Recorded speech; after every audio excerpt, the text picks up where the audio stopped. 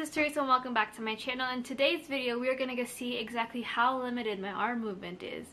Cause I just got blood drawn on this arm and a flu shot on this arm. So this is going to be a fun time.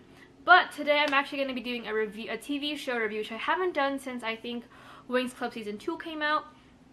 It's going to be my in-depth thoughts on Daisy Jones and the Six, the TV show. I sat with my thoughts for a minute. I wrote them all down once the TV show ended, and I had sat with them and edited a couple things, and now I think my thoughts have been wrapped up as best as I could to what I think about it, what I think went wrong, not so much wrong, what I think the changes on the show that worked, what didn't work, what I think could have been to make it so it flowed a little more. This is not a review of the book. If you would like that, I did a review of the book back when the book first came out, so I will leave that link down below for you guys if you guys want to see my initial thoughts when I first read the book. And I think I recently reread it, and it's in my February? Yes, my February wrap-up, so you guys can go ahead and also enjoy that if you guys choose to. If you like this kind of content from me, y'all know the drill. Hit like, subscribe, and comment, and let me know your thoughts on the TV show.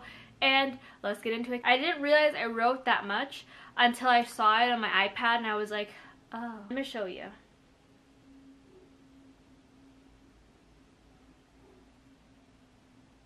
Still going.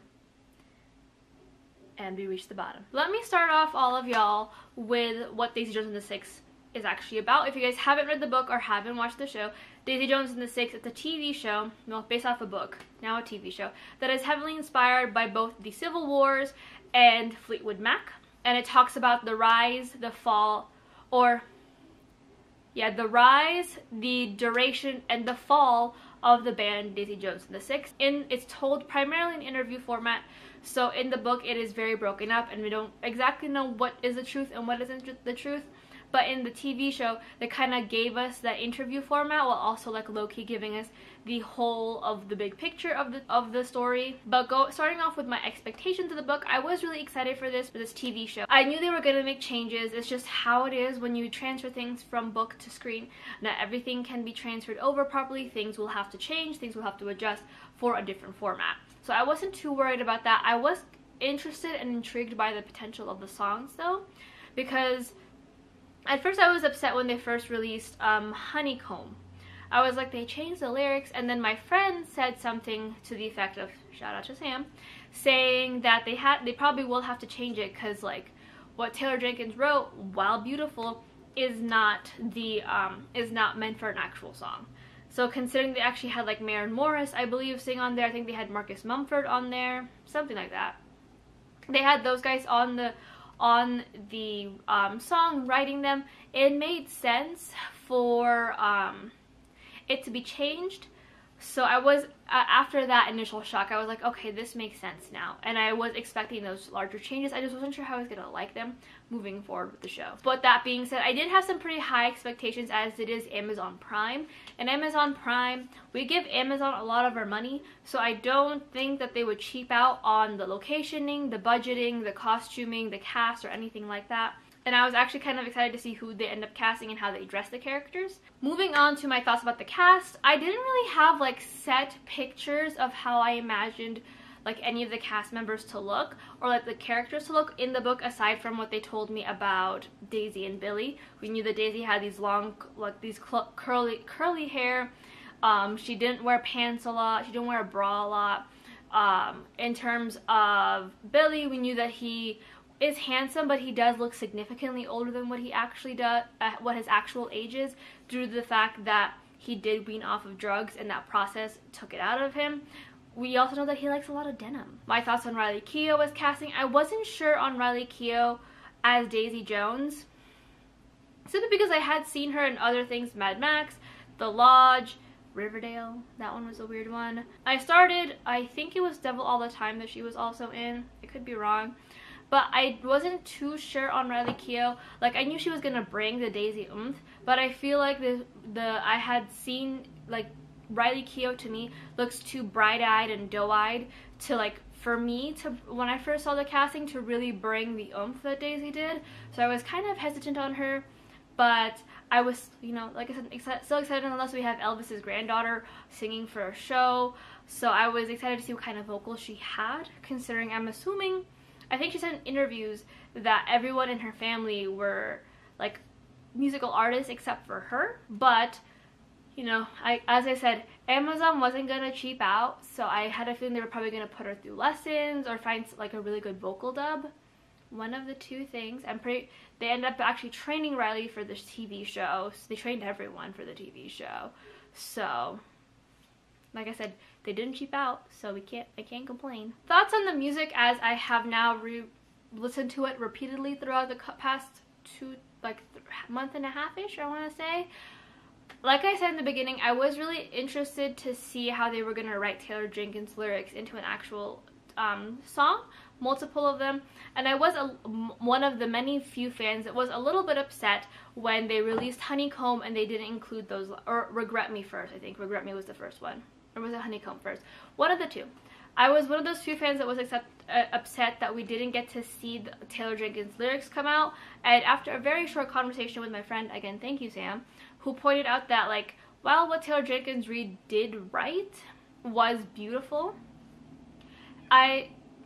it wasn't lyrics, it was poetry, and like poetry doesn't always translate well to lyrics. Like if y'all have ever walked down a band hallway during high school, like the arts hallway, there's always that one kid who brings their guitar along to everything, and who like guitars to every little Fall Out Boy song or random song that they found during that weekend during lunchtime. And there's that one time they tried to sing like a poem of theirs into a song, and it was realistically like one chord the entire time, and like no actual progressions or change in pace, and it didn't translate well. So don't expect that to translate well, but I was expecting at least to include, oh my arm. Ugh. But I will say though, I was hoping that they would somehow include some of Taylor Jenkins' lyrics in the song. Like, I really, really, really wanted the line, "I hope I ruin rock and roll for you," in Regret Me somewhere, or even the single line from Tiny Dancer. But I am gonna say that what they did with the songs, I think that it portrayed the feeling that Billy was trying to do when he was writing them, and the eventual feelings that he and Daisy had over the course of them songwriting. So it made sense to me after a while. But like, God, I really wanted the line, I hope I make you regret rock and roll forever. I hope I ruin rock and roll. But overall, I feel like the sound of the band is exactly how I would have imagined Daisy Jones and the Six. Like the vibe of it seems like it fits the tone of like the band itself. So I didn't have an issue with this like sound that the band decided to have. Moving on to the changes that I think dented the show for me, I really dislike what they did with Nicky this time around. In this one, they made Nicky just seem like a really spineless man who like maybe cared for Daisy, maybe didn't, but still very spineless of a man. And in the books, he was more smarmy. It was very obvious that he was like using Daisy for his for the fact that she had all this money, the fact that he was fucking broke. But like in the TV show, I was like, I just wanted him to be smarmier. I wanted him to make me feel the ick more. I wanted more from Nicky than what we got, and instead it just humanized him, and I'm sitting here like, no, you're supposed to be this disgusting motherfucker, but you're not. The other thing that I think dented it really realistically for me was the Camilla and Eddie of it all. Like, yeah, was it nice to like kind of give Eddie like some more oomph by making him pine over Camilla? Sure. But I think at the end of it, it just didn't make much sense going forward. I know that the plan of it was to like create some tension and maybe give Camilla a secret of her own and give Eddie something to eventually hold over Billy in the end of it. But like when it got down to the nitty-gritty, there was nothing for them to go off of. Like everyone was like, I ship them so much, and like, no you don't. Eddie will ruin Camilla. Like, point blank. Camilla's, they've mentioned it so many times in the books and the TV show that Camilla is someone who was born complete. She had a chip on her shoulder. She knew exactly what she wanted and how she was gonna get it. She wasn't gonna beat around the bush. She wasn't gonna deal with bullshit that she was gonna deal her way. Like, she wanted what she wanted, and she was gonna do what it took to stay where she wanted to be at.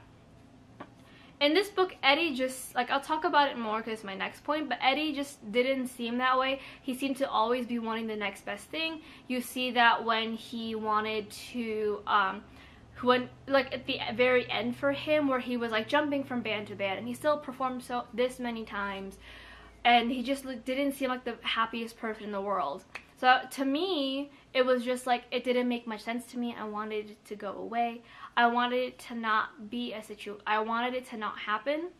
But it did, and I'm just like, listen, to all y'all Camilla Eddie stans, they would have ruined each other, because Eddie would have wanted the continual next best thing that his career would have given him, and Camilla wouldn't have wanted that. She would have wanted just a family, and I don't think Eddie would have given that to her realistic. My next point is the fact that Eddie got humanized in this TV show. In the books, I really disliked Eddie. Like, he had some main points, and sometimes I felt bad for the dude. But in this one, like, the actor portrayed him beautifully. He is on The Night Before Christmas and My Family, and I love that movie. But in this one, he just seemed more pitiful than he was in the book. Like, including the pining after Camilla, wanting to become the head of the band when Billy decides to leave. He just seemed to me that he was never going to be happy with the life that he had. He wanted more from it, and continuously still wanted more. The fact that he, as Warren even puts out, that he has this once-in-a-lifetime chance, and he, instead of, like, enjoying that and soaking it in, he's continually searching for this form of validation that isn't going to happen, that he probably will never want. To me, this version of Eddie felt very entitled to everything Billy had. From wanting to sleep with Camilla, only to hold it over Billy in the future because he got upset, to literally trying to emulate Billy, being like, I have a better stage presence than him, and then him trying to audition to be the next lead singer for the band, and that not working out well. And even to the point of him wearing full denim in the photo shoot for the, like, Aurora cover. I sat there and was like, I pointed that out to my friend Sam, and she's like, oh my god. But to me, this Eddie just seemed so much more pathetic, and he didn't have the same voice that made book Eddie there, and I was just like, I wanted this so badly. And, like, I'm sorry, but if you've been pining over this woman since you were in Sunday school, you clearly cared about this woman and you loved her, if you're up, like, why would you hold the fact that you've slept with her over her husband, who's clearly falling apart right now, and then to boot, not even be man enough to go to her funeral and be like, I don't know, like, no, if Billy throws a punch at you, you take the punch later. Like, you go to her funeral, you say goodbye to her, you look at her daughter in the face and tell her how much you cared for her mom. Tell her how much she's grown into this beautiful woman that her mom would have been proud of. And if Billy decides to throw a punch during the funeral, then you take it. You don't sit there and go, I would have been there, I just didn't know. Like, you go. But, like, again, this Eddie to me just seems like he wanted more, and he was just very insecure, and just, like, in the book, Billy and Eddie had more of headbutting going on, in the sense that they're both pretty equally talented. The only thing is that Billy had this charisma that Eddie was lacking. But they were both equally talented. They both knew what they were talking about musically wise. Eddie just lacked the same kind of charisma. In this one, it seemed very much so that he just didn't have, like, not only the charisma, but he wanted everything Billy had. He wanted the family life, but he wasn't going to go after and get it. He wanted the talent, but he wasn't going to do anything about it. He wanted X, Y, and Z, and then continuously, like, blamed, like, yeah, Billy is an asshole. But he continued just blamed him for everything when, as per what Warren said, they had everything.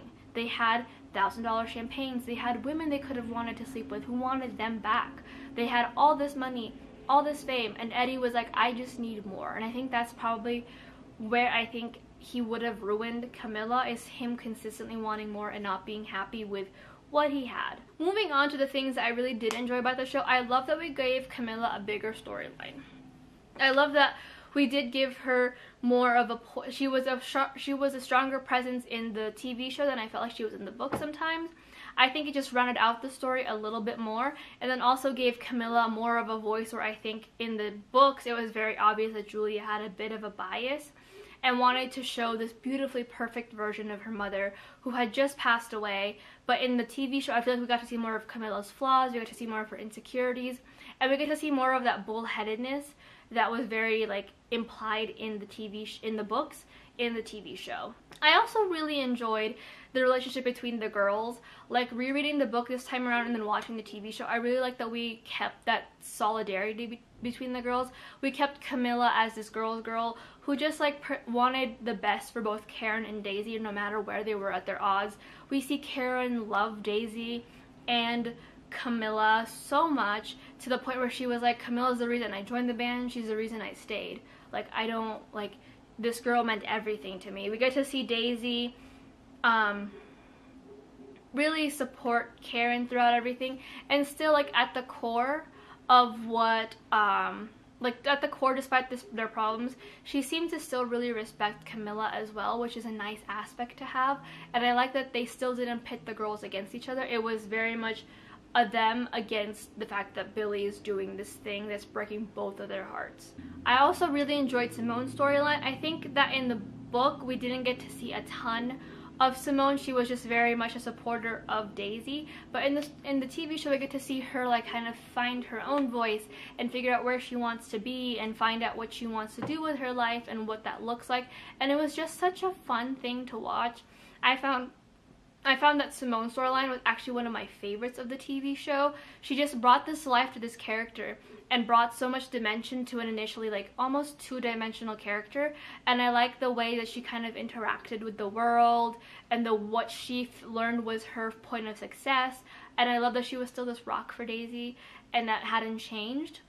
I will say that I wanted more of Simone's spunk, because like the Italy-Greece situation that happened where Daisy did the thing because Nikki influenced her, I feel like Simone would have slapped the living heck out of her. She would have been like, we're going home, or dragged her by, like bunched her hair up and was like probably slapped her, then grabbed her hair and then dragged her home and was like, you're going home, this isn't working out, we're going home. But I loved Simone and I loved the soul that she had, and she was my favorite part. Easily one of my favorite parts of the TV show. Easily. The last one isn't so much like I love that it wasn't here, but it worked. I like that they didn't include Pete. And like, yes, I think Pete in the books played a huge role. I think that he had this huge role in the books where he was like this grounding moment for all the characters, and was a very like just very much someone who enjoyed the limelight, but also had something to fall back on and knew that it wasn't going to be a forever thing for him. But I think in the TV show he would have played such a little role that there would have been no point in including her or including Pete in the book, or in the TV show, or including Pete in the TV show. I think that getting rid of him was a smart choice, and that I didn't lose out a lot in the show without a Pete there. I think the kind of like inclusion of like some of Warren's like groundedness rounded out the band. Plus, I also like the fact that Camilla is implied to have been the sixth member of the band of Daisy Jones and the Six. So it was a very cute moment for me to have Karen like look at everyone and be like, what about the Six? And then Camilla in the back be like, thank you. Because it's just she is such an integral part of the band. Like, you guys have no idea. That I think it worked out for the better that way. Moving on to the kind of the second to last segment before I get into like my overall rating and thoughts of the show, is the things that I wish was included in the book or in the TV show that I love from the book. Number one being Lola LaCava. Like, I just love the ridiculousness of it. I like the ridiculousness of that in the book, to be like, Daisy was such a standout even from a young age that we had to have her under a pseudonym so people don't hound her. And I think that would have added to more of like Daisy's like rock star persona, because I felt like the TV show version of Daisy was like, again, a little bit more like less wild child and a little bit more like big-eyed and like doe-eyed and like ready to see the world kind of situation, which I liked for the TV show, but in the books I wanted the Lola LaCava. The next part that I really wish was in the TV show was Camilla's small speeches, like the one of what she wanted being like to Billy, the one of her talking to Karen about like how the fact that she loves the family and having a family makes her so happy, but she understands that it's not Karen. Karen's life is not meant for Karen. And then Daisy, her speech to Daisy was such a powerful moment for me. And I think that it showed a lot of Camilla's characterization. And I understand why they took out some of those situations, primarily with Daisy's situation, because I think it gave more agency to Daisy to leave. But I liked kind of like paralleling Billy's situation in the bar at that moment, where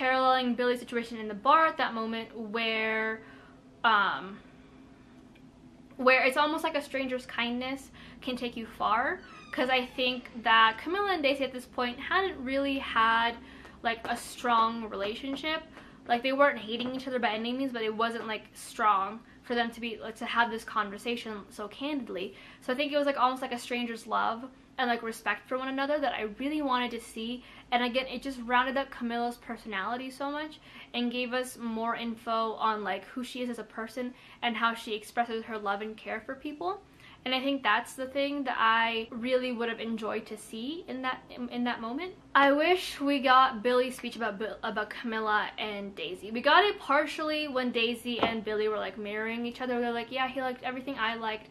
I saw the world the same way. But I wanted the portion where Billy like explains why he would choose Camilla over and over again, where we get to see kind of why Billy adores Daisy and why the two of them work together as a pair, but at the end of the day, Daisy isn't what Billy needed. And I liked that like almost like devotion that he had to Camilla within that speech, saying that like Daisy's fire, she's passion, she's all of these things, where she wanted where he was like, Daisy's like fire, this passion, but Camilla is this calm persona that I need in my life, that I love having in my life, and I'll never give up Camilla for anything.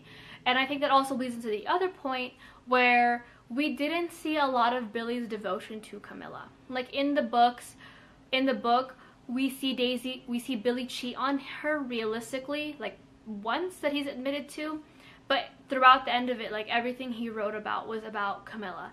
Everything he dreamed about involved Camilla and the girls. Everything he wished for was a life with Camilla and the girls. He wanted this stability and this life with this woman. He had such huge devotion for her, and he wouldn't have removed that for anything. And the only reason he stayed being a rock star was because Camilla wanted him to have that life, and not because he was particularly like in love with the idea after going to rehab and everything. And I wish we got to see more of that devotion.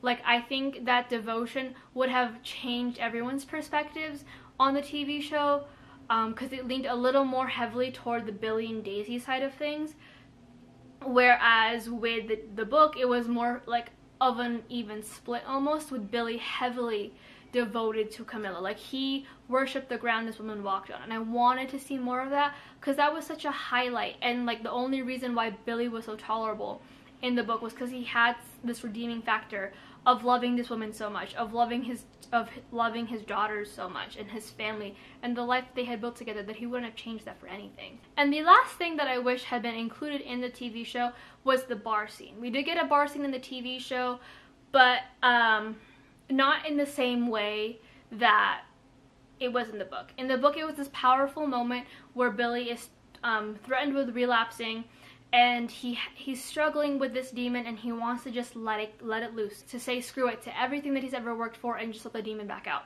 But again, similarly to I think what happened with Daisy, was this kind of stranger's kindness situation where someone looked at him struggling and saw this power struggle between him and this very obvious demon and brought him back down, and just again showed that like stranger's kindness and stranger's like compassion, which I think was a really strong point in the book, because it showed because again it paralleled both Daisy and Billy at the same time once again, but then it also again had that moment of like people fail and that's okay, but you can't rely on yourself the entire time.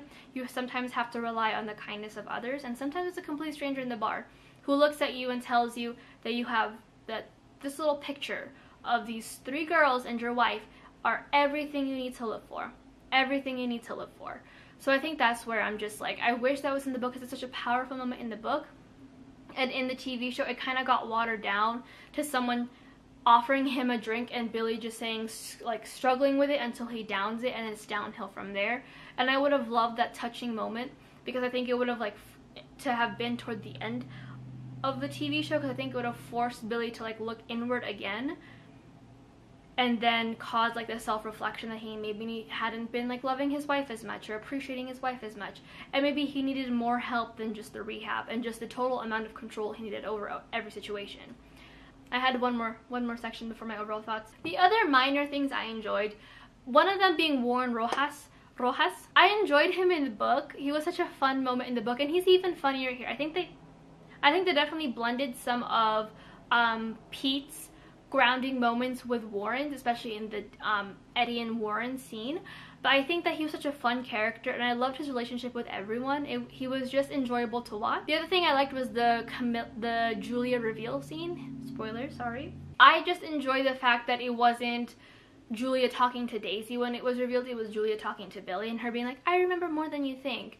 And implying that maybe, like, Julia appreciates the life she has now with her father simply because she had seen the life that was there beforehand and saw the amount of work and love and rebuilding it took to get there, and maybe saw, like, the amount of love and rebuilding it took to get back to her family's, like, her parents' relationship. And I just really enjoyed that scene. I think it was a cute scene, and it brought a little bit more depth to have it be in front of Billy versus being with Daisy, and having Julia go, wait, I don't remember that. And Daisy being like, oh, well, you should, because, I mean, you were like 7, so you probably wouldn't have remembered it either way. The second to last other thing that I enjoyed were the outfits. Like, I am a huge fan of, like, the 60s, 70s, like, wild child outfits that, like, I would love to dress like that, but I have no idea where to buy anything. But I really enjoyed this look, like, these outfits, and I just want to redo my entire wardrobe. I also enjoyed the slight change to how Camilla and Billy met. I think it was fun, and I think it showed a lot more of, again, Camilla's, like, chip on her shoulders, for her to know who Billy Dunn was, to know how to get under his skin enough to be like, oh yeah, I was just asking if you were done with the hamper, or whatever it was. It's just, Mastermind by Taylor Swift was written for this woman, and I love this woman so much. I am a Camilla Dunn stan through and through. Like, you can't make me not be a Camilla Dunn stan. So moving on to my overall thoughts and my rating, I give this, I would say, probably a 4 to 5 stars. Do I think this TV show was enjoyable and I loved it? Of course. Do I think there are some bits that I did not like about the TV show, and I would have preferred if we kept a little truer to the books with some certain scenes? Yes, but I do think the TV show and the book stand on its own, and you could probably enjoy them both interchangeably, or if you're not a reader, TV show, or if you're just not a fan of maybe how they're going to change things and want to keep the image of the book in your life, you're not going to miss out on either one. But I really did enjoy them. I definitely cried in some scenes, I cheered in others. I love these characters the same in the TV show. I love the TV show characters the same way that I loved the book characters. I was rooting for all of their successes, much like Camilla does with everything in life, and I just wanted the best for them. And I think it was probably like one of the better TV show adaptations I had seen in a while. There's just a lot of care given to it, both from the cast and the crew and the producers and the writers and the people who wrote the music. There was just a lot of care and love given to this show, which I think is what makes it a standout for me. And I really did enjoy it, and I highly recommend it. Do I think you should read the book first before you get onto the TV show? Yes, but again, if you're not a reader, I get it. But that is it for my thoughts on Daisy and Jones and the Six. I now need to go ice this arm because I am in a lot of pain.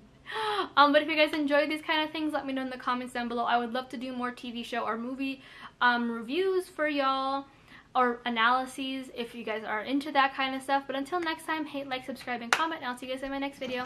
Ow. Bye.